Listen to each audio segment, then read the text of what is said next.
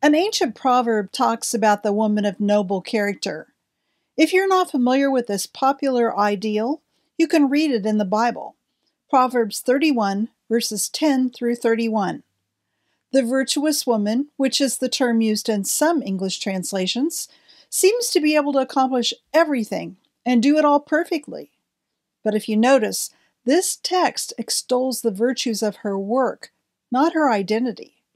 Her identity is assumed. But today's woman reads this and becomes a human doing instead of a human being. She loses her identity. Let's talk about that.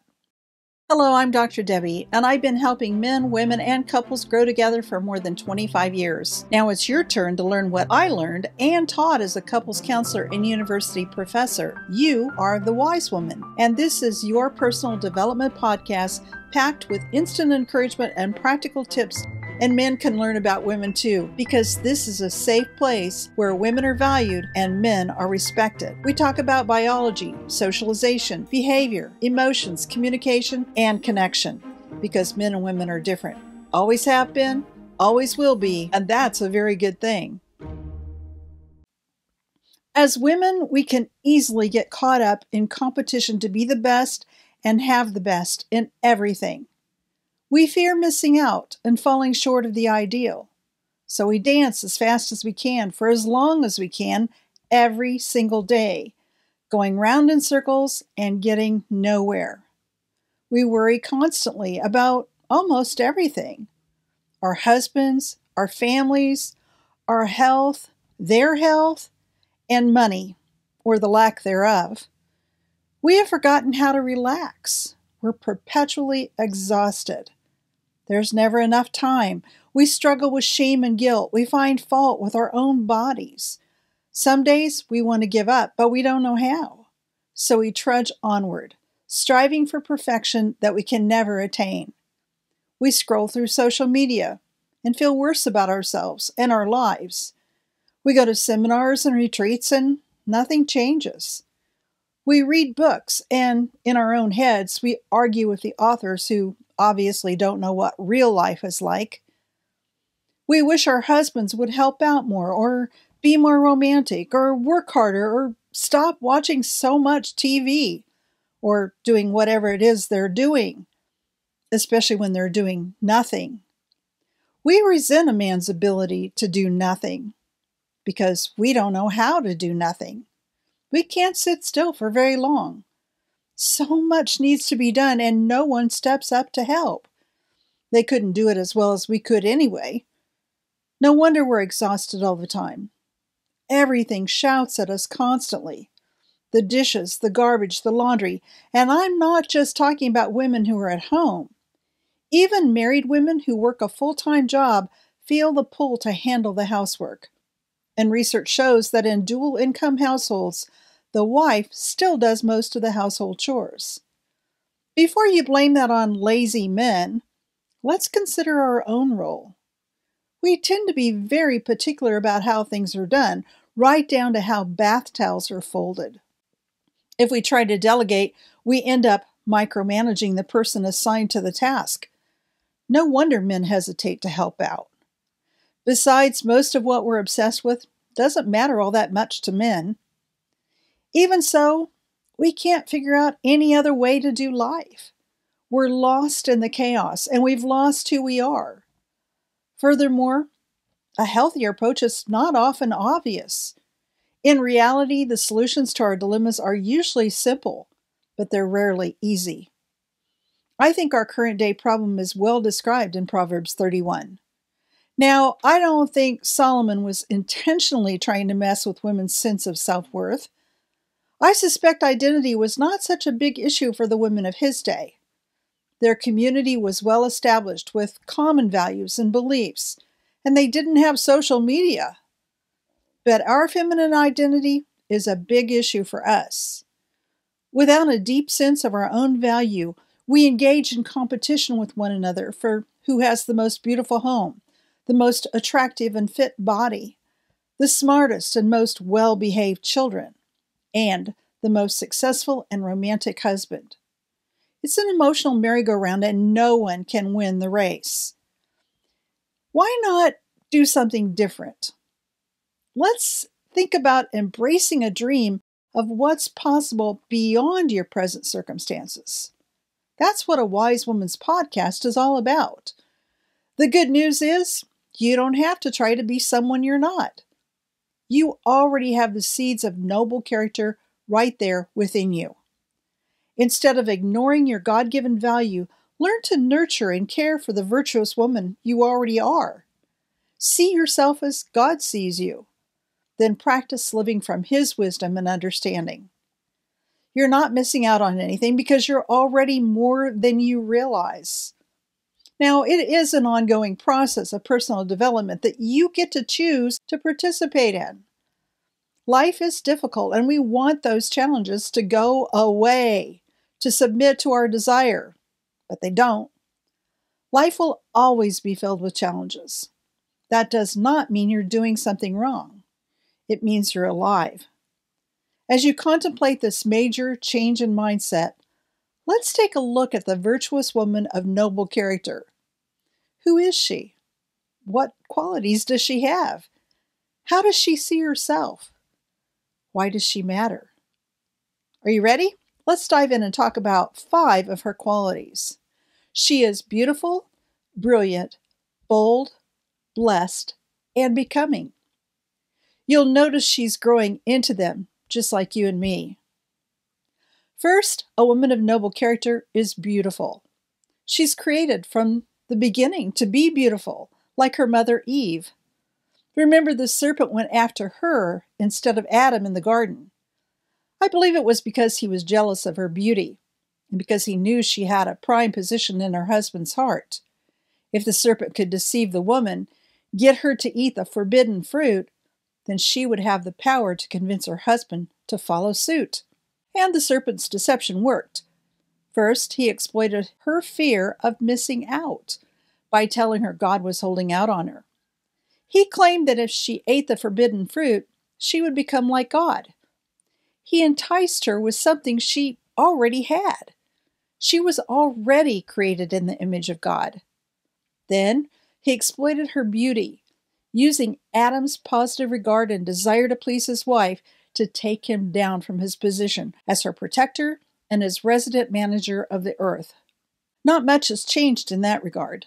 Women still fear missing out, and men still yield their higher calling to keep from hurting their wives or making them angry.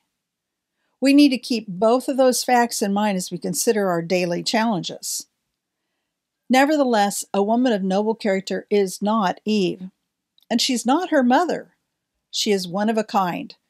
No one like her has ever existed before. That means that she is kind of like Eve because she is the first, and she knows that. She embraces her uniqueness and lives from it, not in a narcissistic way, but in a solid sense of herself. She is comfortable in her own skin. She embraces each stage of her physical development, knowing that her body was designed to change, to adapt at each stage of her life. She looks in the mirror and sees a real woman who is living a real life. She doesn't worry about going through pregnancy or growing older, but focuses on being the best she can be at every stage. She takes care of her own health first and foremost. Now, it's not easy, especially when she has small children, but she knows the value of rest and sleep over an immaculate house. She knows a spotless house is a waste of time. She knows her own value. Her heart and soul matter. She never trades them in for momentary gains or trying to look good or overshadow her competitors. She carries herself confidently throughout the day. Like I said, she knows she's beautiful. Second, a woman of noble character is brilliant. She's confident in her ability to think things through. She knows when to take a time out, when to give herself space to reflect and analyze. She knows how to process her own emotions and manage her mood. She pays attention to what she feels, asking herself, what does this feeling mean? Where's it coming from? What action, if any, do I need to take? She is fully aware of her intellectual contributions. She knows how and when to make her thoughts and ideas known. She has no need to show off, and she never runs over anyone else with her ideas, including her husband. She constantly refines her communication skills, especially with her husband, because she knows men speak a different language, and she's willing to learn it. She knows she doesn't know everything. She listens to learn. She reads, she studies. She experiments with what she learns if it seems like it would be worth a try or two. She holds on to what works and lets go of the rest. She monitors her own weaknesses without self-condemnation. She's self-aware, not self-absorbed. She knows not everything is about her. Therefore, she doesn't keep track of the times she's been wronged. She has no need to get even with anyone. Instead, she asks herself, what might be going on for someone who just behaved in such a hurtful and non-productive way? She respects men and honors her husband. She knows how to get what she wants without manipulation or drama, without putting down men or dismissing them, and without trying to be a man. She appreciates men for who they are and who they are becoming, knowing they are also on a growth track. Even so, she never lets any man demean her. She knows she doesn't have to enter into a verbal altercation to defend herself. She knows when to walk away. Like I said, she is brilliant. Third, a woman of noble character is bold. She doesn't hold back from her calling. She doesn't walk on anyone to get where she's going, but she is willing to go around someone if needed. If she's married, she knows how to negotiate with her husband instead of ignoring his concerns. She understands the depth of his desire to protect her. She finds comfort in that fact rather than feeling threatened by it. She's not ruled by shame. She knows the power of empathy to remove shame, even her own. She knows that being guilty of a wrongdoing is not the same thing as feeling bad about who she is. She knows she doesn't always get it right, and she's aware of her own motives, although sometimes that occurs after the fact because she's still learning more about herself all the time. She knows how to give herself grace, as well as how to pass that grace on to others. She's a heroine on a mission. Her husband and her family are her top priorities, but she knows they're not her only calling in life. She's ambitious, to be sure, but she never ignores her family in the process of achieving other goals. Instead, she finds time for both. If what she's doing causes her to lose sight of either one, she makes adjustments, quickly and often, evaluating her effectiveness at frequent intervals and listening to her husband's feedback.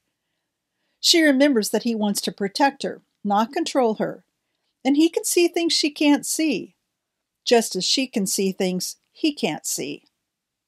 She knows how and when to set boundaries.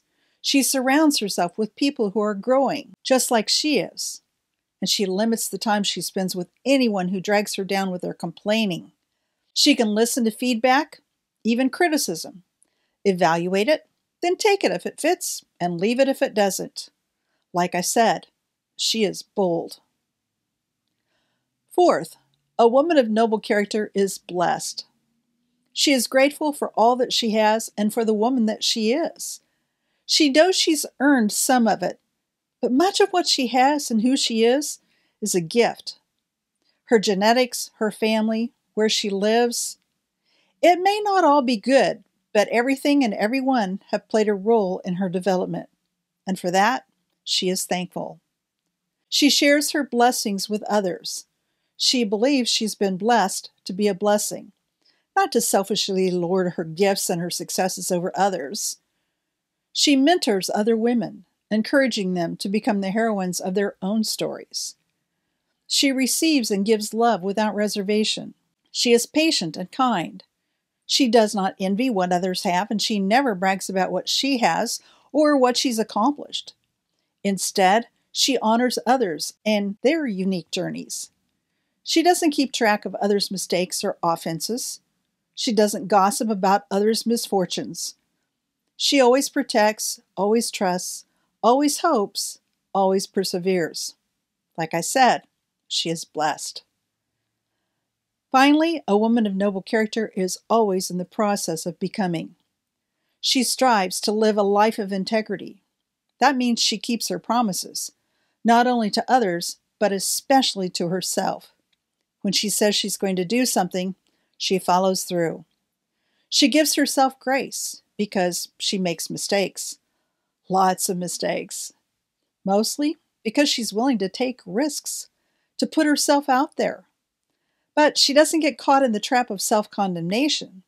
Instead, she learns from her mistakes and keeps moving forward. She never gives up. She knows there's always room for improvement, and she's willing to put in maximum effort to keep growing. If she needs to heal old wounds, she finds an experienced therapist who has the skills and compassion to help her navigate the process. If she's caught in family dysfunction, she finds a 12-step support group. That's a great place to learn and practice boundaries. And when things seem to be going pretty well, she invests in her own personal development. Like I said, she's always in the process of becoming. To sum it all up, a woman of noble character is beautiful, brilliant, bold, blessed, and becoming the best she can be. In my opinion, if you've listened to this entire episode, you are indeed a woman of noble character. That doesn't mean you've achieved perfection. It does mean you know you're in good company. That is, you know you're not the only woman who's in process of becoming more of who you're meant to be. You are developing a vision of what's possible beyond your present circumstances, and I'm so glad you're here. To give you a few ideas about how you can make your life even better than it is, I've posted some links to some of my favorite resources in the show notes. Be sure to check them out and let me know how it goes. Remember, I'm here to help. Thank you for listening to this episode of A Wise Woman's Guide to Men and Marriage. What did you think? Did the information raise more questions? Do you want to learn more? Head over to wisewomansguide.com for show notes and links to the resources mentioned in this episode. And if you're looking for other wise women to bounce around ideas and ask questions, be sure to join my exclusive community for women on Facebook. The link is waiting for you at awisewomansguide.com.